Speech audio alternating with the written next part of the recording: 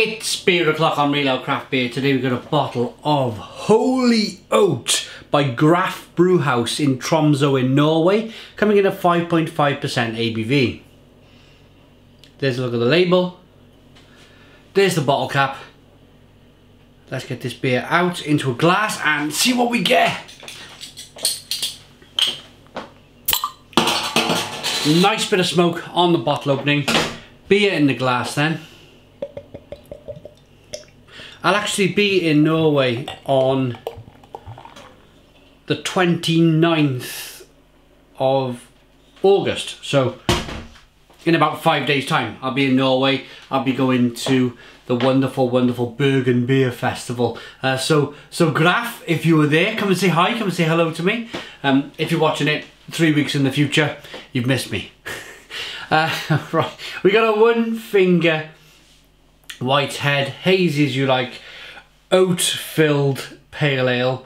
It looks absolutely terrific. At this stage of the review I'd like to say, yep, this beer was sent by Graff Brygghus, but it is an independent beer review. Aroma. Smells terrific, absolutely terrific. Lots of grapefruit, lots of orange peel. Lots of citrusy notes coming through.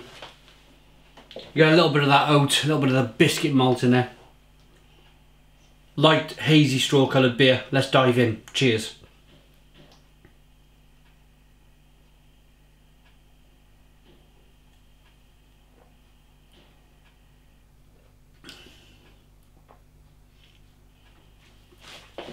I gotta put that down. Stone the Crows! Stone the Crows, what a terrific beer. Lovely and grapefruity, lots of fleshy blood orange. I'm looking for the bitterness, I'm waiting for the bitterness. Here's the bitterness. I was kind of thinking with the oat that it might be just a sake of a New World IPA. So lots of flavour up front, which you get. Lots of oat to kind of give it a nice rounded mouthfeel. And then not too much bitterness on the back end. But this has got the best of both worlds for me. I am, yes, a fan of these massive, upfront, mouth-puckering, flavoursome pale ales and IPAs. That seem to be all the trend. These hazy beers of 2017 and 2018. Massive fan of them. But I'm also a massive fan of bitterness as well. I like that old kind of West Coast style IPA bitterness. I wouldn't say it's West Coast style IPA bitterness, but there's enough of a bitterness to give a bit of a bang on your palate. It just reminds you that you're drinking a pale ale or an IPA.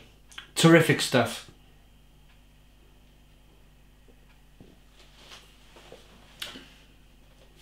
Lovely, easy drinking beer.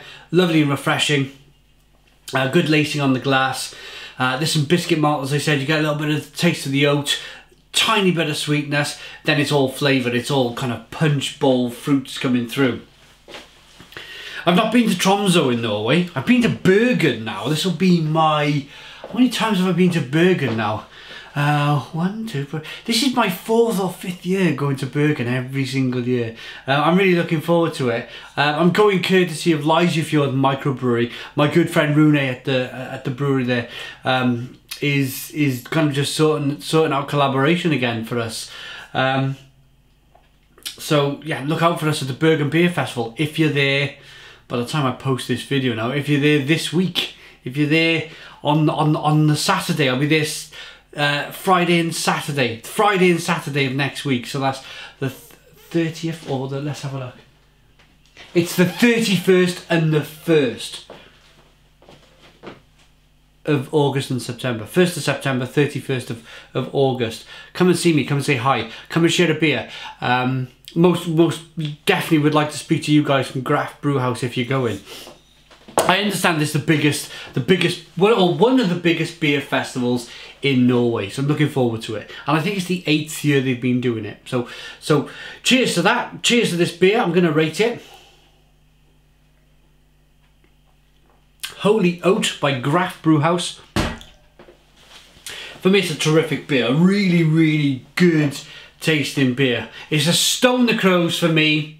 9 out of 10. So 9 out of 10 from Real Ale Craft Beer. Please put your comments in the comments box. Subscribe to our daily beer reviews. Give us a big fat thumbs up. Boom! And cheers.